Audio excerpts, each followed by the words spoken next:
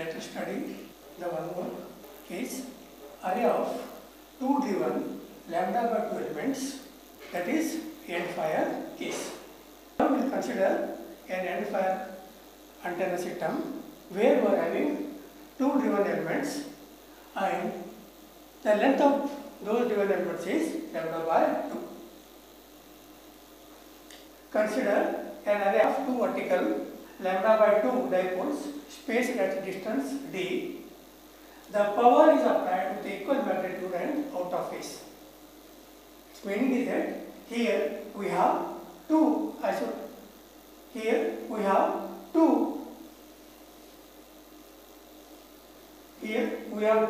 dipoles. They are having a length lambda by 2 and the distance between them is d, and these two dipoles are fed with equal magnitude and out of phase. For this we have to calculate the field patterns, and the field pattern is existing in the horizontal plane and also in the vertical planes, and then the gain and all the parameters we have to calculate. Now let us calculate the field pattern. So let us consider the first case, that is horizontal plane. The field intensity E1 of phi as a function of phi in the horizontal plane is, that is, we want to calculate the field intensity in the horizontal plane as a function of phi. Then it is given by E1 of phi is equal to K into I1, where I1 is a current flowing through this particular element and K is a constant which is involved in the distance d. Now, next what we are supposed to do is that replacing each element by an isotropic source, that is, we are replacing these two elements by an isotropic source with a power feeding with a phase difference of 180 degrees. That is, we are replacing these two dipoles by an isotropic source, then we will apply a signal having the same magnitude and a phase difference of 180 degrees. Then the field pattern produced due to isotropic point source is EISO of phi equal to 2 E0 sine of dr by 2 cos phi. Then we will apply the pattern multiplications to this. Therefore, E0 equal to E1 of phi, this is equal to K into I1. That is, so this one. So this is the pattern you are obtaining from these two dipoles, and this is the pattern you are obtaining from the isotropic sources. Then we apply the pattern multiplications. If you apply the pattern multiplications, here you have E0. Now this E0 is equal to K into I1.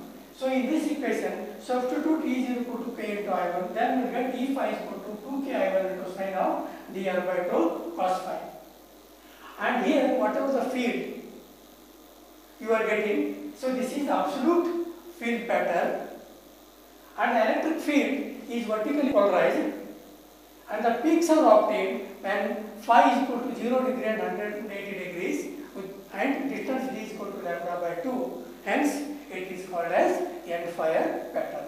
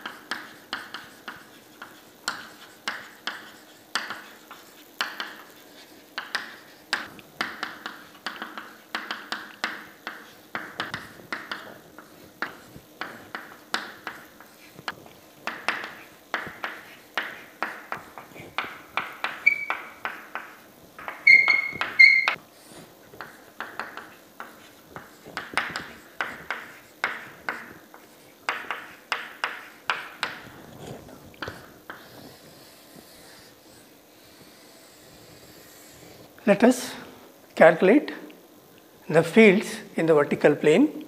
The vertical plane pattern of a single lambda by 2 element is E1 of theta is equal to k into I1 in cos of pi by 2 cos theta divided by sin theta. And now we are replacing each element by an isotropic source. Then the field pattern for the array due to isotropic source is given by EISO of phi equal to 2E0 sin of dr by 2 sin theta. Now, using the pattern multiplication, E0 is equal to E1 of theta. In this equation, substitute E0 is equal to E1 of theta. So then equation becomes E0 equal to 2E1 of theta sin of dr by 2 into sin of theta. Then here you are having E1 of theta. So this E1 of theta is equal to Ki1 cos of pi by 2 cos theta divided by sin of theta. Substitute in this, then you are getting an equation. And this equation will give you the field pattern in the vertical plane.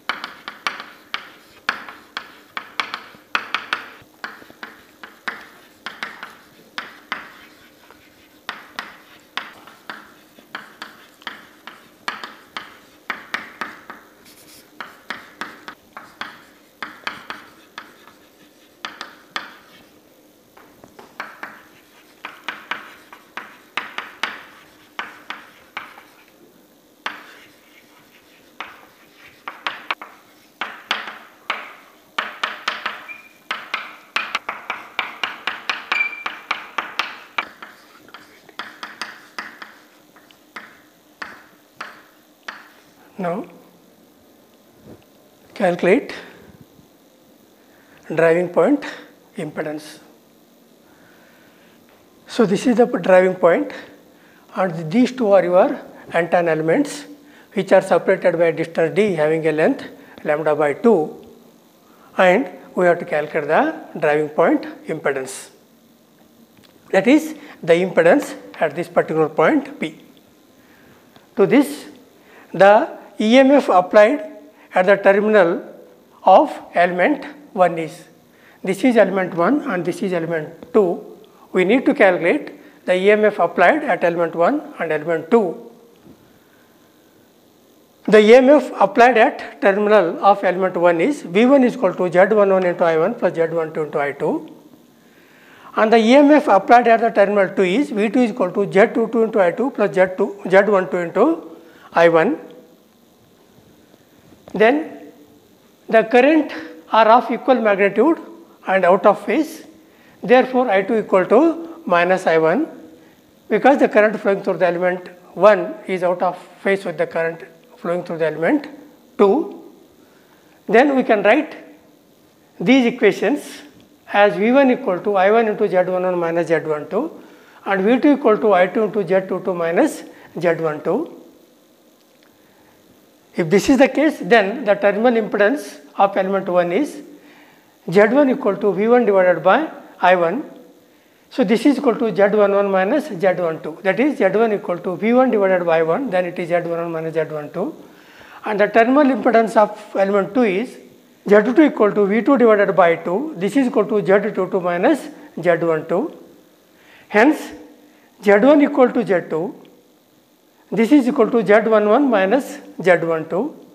Or you can write V1 divided by I1 is equal to V2 divided by I2.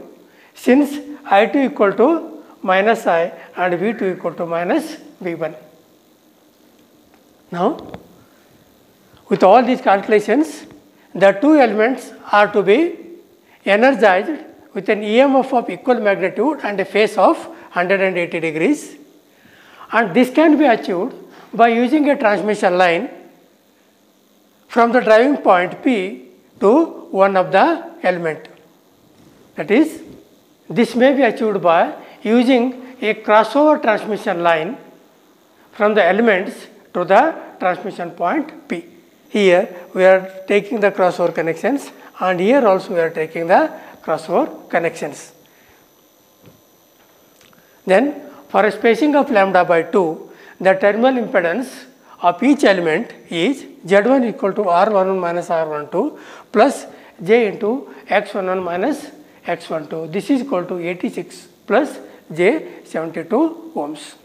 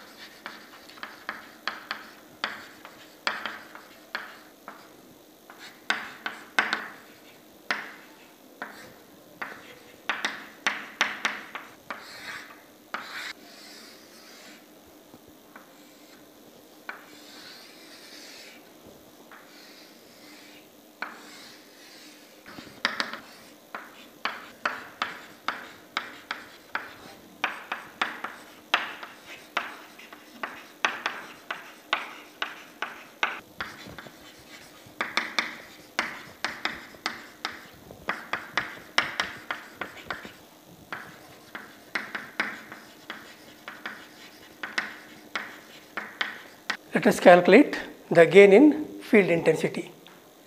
To calculate the gain in field intensity, first calculate the current. The current in each element for a power input P to the antenna array is given by the current due to the signal applied at the point P in each element you can calculate, that is I1 is equal to root of P divided by 2 into R11 minus R12.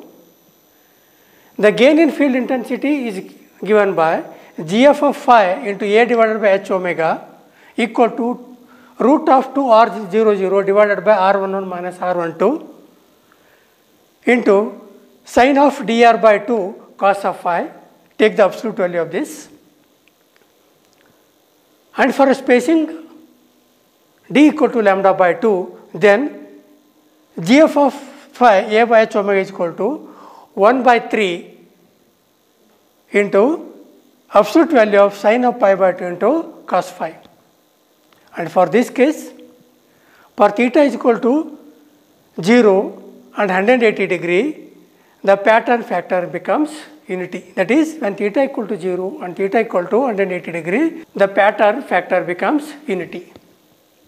Then the gain in field intensity GF of theta into A divided by H omega is equal to root of 2R00 divided by R11 minus R12 into absolute value of sine of dr by 2 into sine theta. Once you calculate the different values by substituting the different values of theta, then if I draw the field patterns, so then the field pattern should look like this. So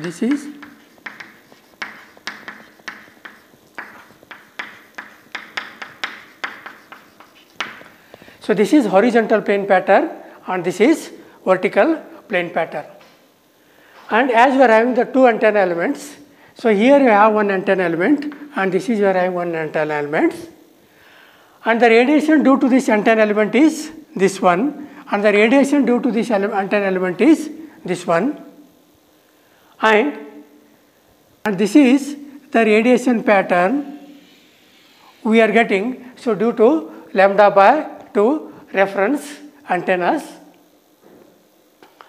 and so this is the field pattern in the vertical plane, and here you are having one antenna element and here having other antenna elements, and this is the radiation pattern due to these antenna elements, and this is the radiation pattern due to these antenna elements, and so this is the radiation pattern and this is the radiation pattern we are getting due to the antenna arrays.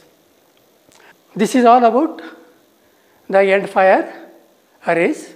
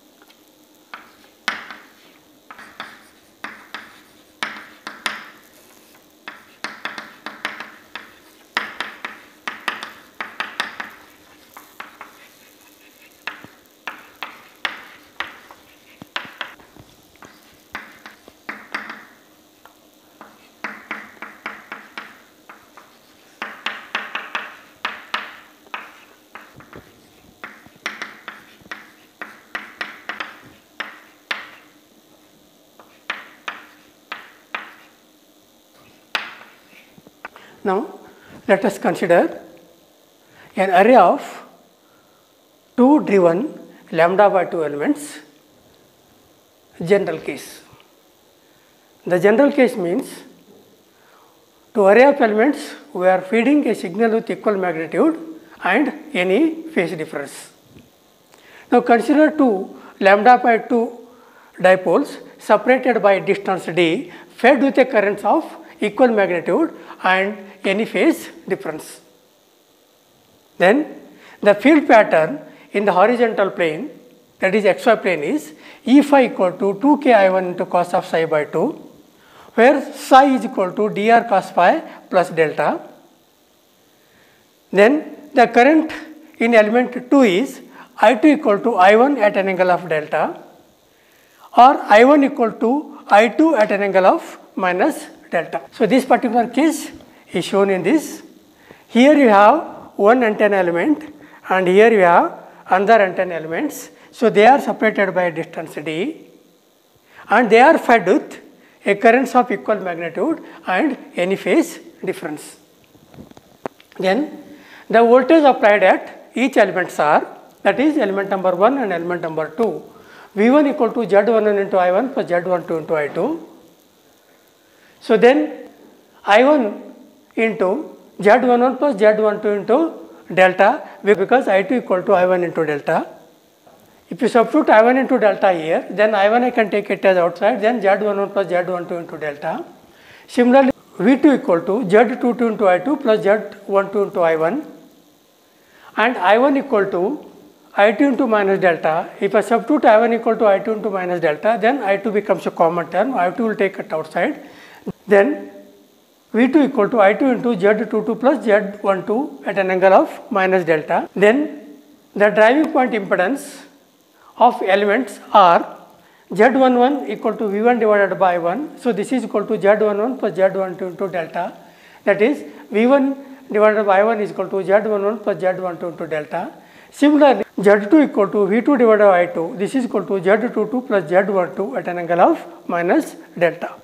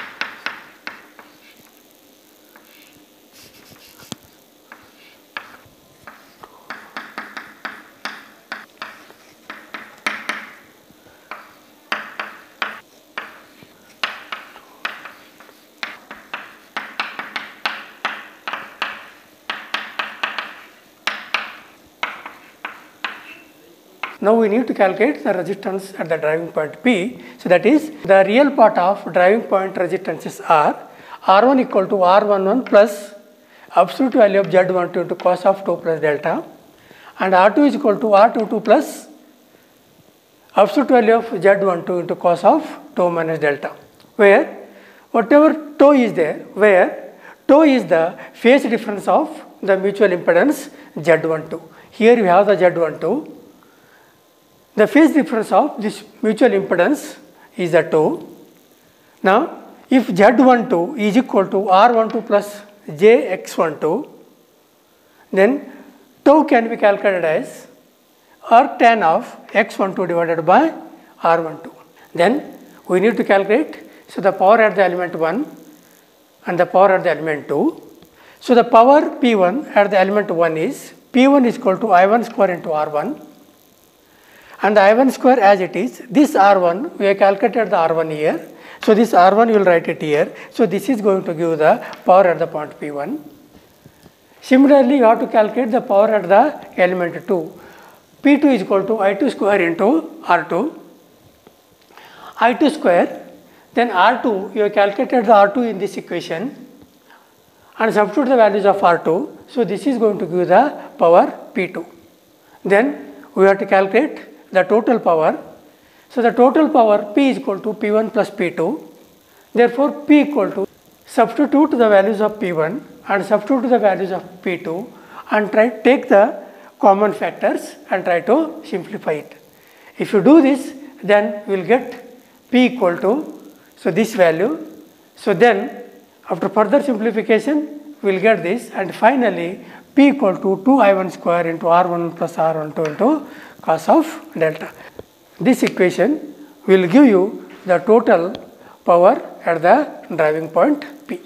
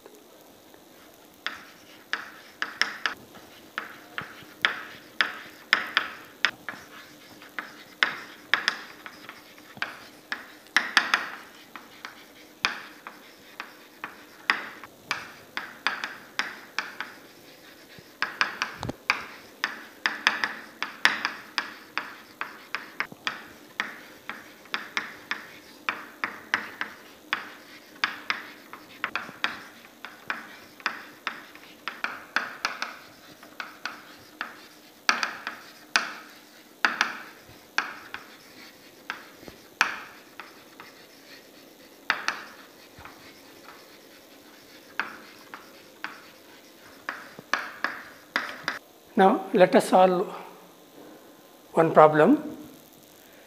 Complete the field pattern and find beamwidth between the first null and half power beamwidth for a linear uniform array of 6 isotropic point sources spaced at a distance of lambda by 2, the power applied with equal magnitude and the phase. The problem says that 6 antenna elements are there. They are spaced at a distance of lambda by 2 and they are fed with equal magnitude and the phase. Then you have to calculate the entire field pattern and also calculate beamwidth between the first nulls and the half power beamwidth.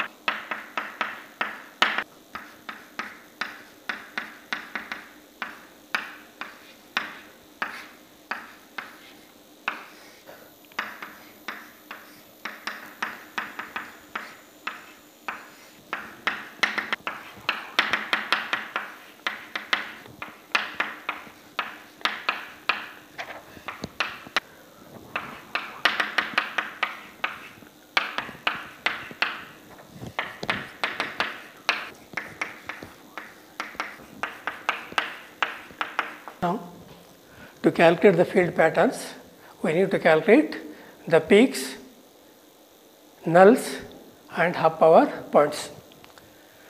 Let us calculate the peaks, and from the given problem, for d is equal to lambda by 2, because antenna elements are separated by a distance of lambda by 2, then dr equal to 2 pi d by lambda. So, this is equal to pi with delta equal to 0, that is phase difference equal to 0. Then psi is equal to dr cos phi, and this is equal to pi cos phi. Then the direction of the peaks are obtained from equating psi equal to 0, dr cos phi equal to 0, or phi is equal to cos inverse of 0. So, this is equal to plus or minus 90 degree. Then you need to calculate the side lobes. Then the field E is equal to sin of n psi by 2 divided by n psi by 2. Then the possible peaks of the side lobes are obtained from equating this equation equal to 1, that is sin of n psi by 2 divided by psi by 2 equal to 1, or n psi by 2 is equal to plus or minus 2k plus 1 into pi by 2. Then phi equal to plus or minus cos inverse of plus or minus 2k plus 1 into dr divided by n into dr. So, this is equal to plus or minus cos inverse into plus or minus 2k plus 1, because this dr and dr will get cancelled, only n will remain. N is the number of array elements. In the given problem, the number of array elements are given as 6. Then in this equation, we are go on substitute the values of the k, 0, 1, 2, 3 like this. If substitute the values of k equal to 0, then phi equal to plus or minus 80.4 and plus or minus 99.6. When k equal to 1, phi is equal to plus or minus 60 degree and plus or minus 120 degree, and when k equal to 2, phi is equal to plus or minus 33.5 degree.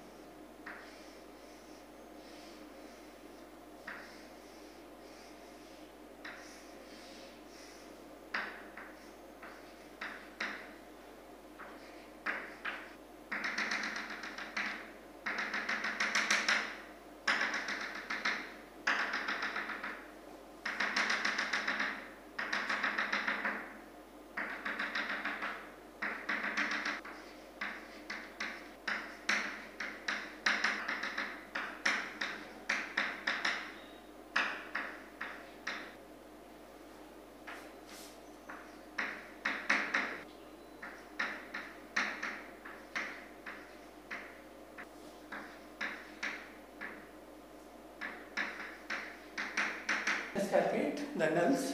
The nulls are given by sin of n psi by 2 equal to 0 or n psi by 2 is equal to plus or minus k pi. Then it can be written as n by 2 to cos n by 2 dr cos phi is equal to plus or minus k pi. Then phi equal to plus or minus cos inverse of plus or minus 2 k pi divided by n into dr. This is equal to plus or minus cos inverse of plus or minus 2 k pi. N value is equal to 6 and dr equal to pi in the given problem.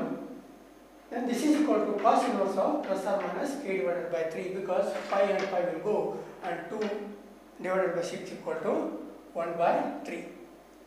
In this equation, go on substitute the values of k 0, 1, 2, 3 like this. When k equal to 0, then phi equal to plus or minus 90 degree, and this can be eliminated because at the 90 degree we are having the maximum lobes, that is the peaks. And k equal to 1, phi is equal to cos inverse of 1 by 3. So this is going to give us the values plus or minus 70.5 and plus or minus 109.5 degrees. K equal to 2, then phi equal to cos inverse of 2 divided by 3. This is equal to plus or minus 48.2 degrees and plus or minus 131.8 degrees. And k equal to 3, then phi is equal to cos inverse of 1. This is equal to 0 degree and 180 degrees. After all these calculations, now we need to draw the diagram. That is the field pattern. Now from the calculations, we are obtaining the peaks at 90 degree and 270 degrees. And so this is the main lobe at 90 degrees and 270 degrees. And you are having the nulls at 0 and 180 degrees. At 0 degree and the 180 degrees, we don't have anything. And we have the side lobes at 70.5 degree and 109 degrees.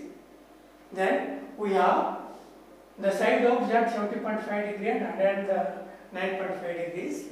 And we have the side lobes at 48.2 degrees and 131.8 degrees.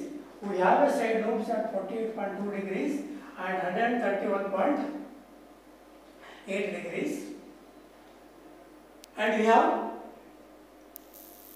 no lobes at 0 degrees and 180 degrees because you don't have any lobes at 0 degree and 180 degrees, because for this particular case we have a maximum radiation in 90 degree and 270 degrees and no radiation in the 0s and 180 degrees. Similarly now, so whatever things you are getting at this particular point, so the same thing will be reflected here, and whatever things you are getting at this point, the same thing will be reflected here. This is how you will get the final field pattern for a given problem.